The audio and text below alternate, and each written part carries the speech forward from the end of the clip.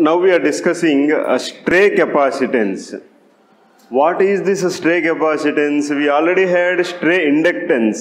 Stray inductance means unwanted inductance. Why this unwanted inductance is existing in our circuit? We told we are using component leads. Whenever we use a resistor, that resistor is having two leads. Whenever we are using some transistor, that you will learn in later chapters, the transistor has three leads.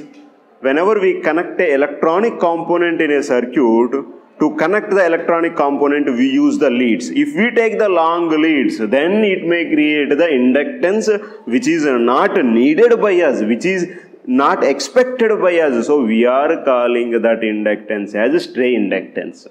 Now what is this stray capacitance? In the similar lines, when a capacitance in a circuit is observed without our expectation, we don't want that capacitance, but still capacitance is formed. That unwanted and unexpected capacitance in the circuit is called as stray capacitance. Why this stray capacitance is formed? Why capacitance is formed in a circuit, we will discuss. So what is the, this is a capacitor. What are the components required to form a capacitance? Two metallic plates and a dielectric material. So if I take two metallic plates and in between those two metallic plates, if I keep the dielectric material, then capacitance is formed. Okay, now I am taking two metallic plates.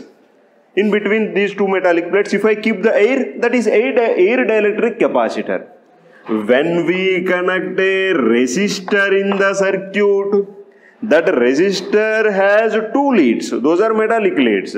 So these two leads, I am using very long leads because I am thinking that it is very easy to connect in the circuit. We appreciate your thinking because long leads may easier to connect in the circuit. But the problem here is in between these two metallic leads, there is a air dielectric. So these two metallic plates, these two leads are behaving like metallic plates and air dielectric. This forms capacitance. And this capacitance is unwanted by us. This capacitance is unexpected by us. So we are thinking where this capacitance is formed. Then we are saying to form a capacitance, the requirement is metallic plates and dielectric. That requirement is fulfilled. Automatically the capacitance is formed. Okay, anyway this capacitance is formed. What is the problem to us with this capacitance? That is the real question we have to ask. If there is no problem to us, then we don't worry about that. But if there is a problem with this, then we have to worry.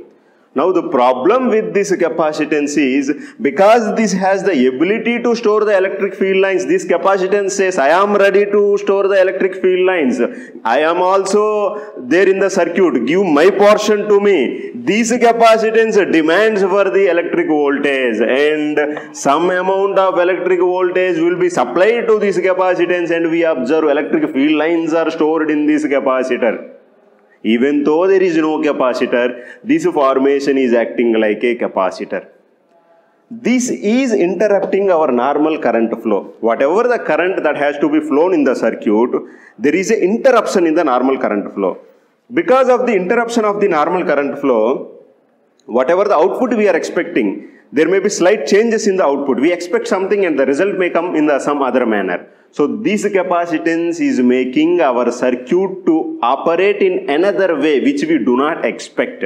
That's why we have to eliminate this capacitance. Okay, we are asking, if you want to eliminate any problem, we have to eliminate from the root cause. Now we are asking, what is the problem for this capacitance? We are saying leads. Okay, solution is simple.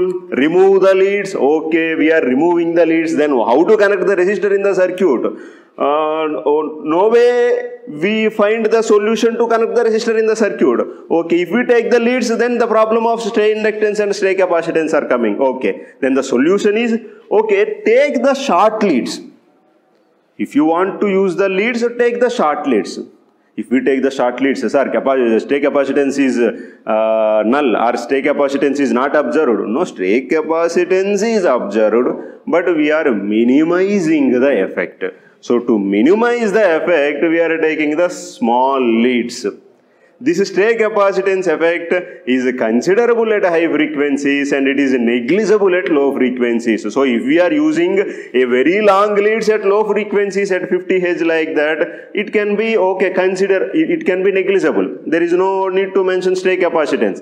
But if you are operating in a circuit where you want to send a signal to some satellite or to antenna which is located, which is far away from you, which is in the radio communication megahertz range, then stray capacitance says, I am already here. Your circuit, whatever way you want to operate, I will be there to interrupt you. At that time, we should carefully take the component leads very short. Whatever the lead you are using, whether that is electronic component or wire, that lead should be short to minimize the stray capacitance.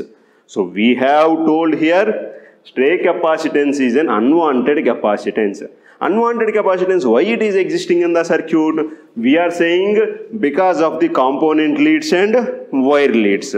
Then how to eliminate this effect? There is no elimination, only we can minimize. How to minimize this effect? By taking the short leads. If we take the short lead, we can minimize.